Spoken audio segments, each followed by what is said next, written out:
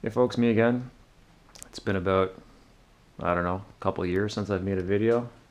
Currently I have a couple projects on the go, so I figured why not bring you out into the garage with me and show you what I'm working on. I've got this here Argo Conquest 8x8. It's a year 2000.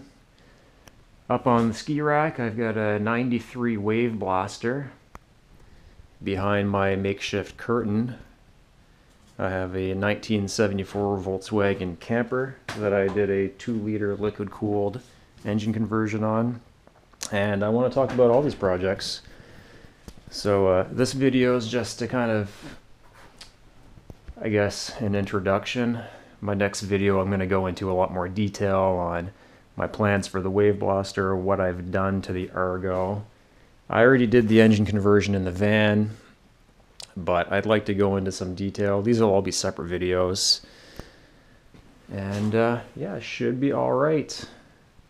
With COVID and all, I find myself out in the garage drinking beer most evenings, like I'm sure a lot of you are. And figured when you're not wrenching, you're just drinking beer inside, you may as well watch my videos. Alright guys, see you on the next one.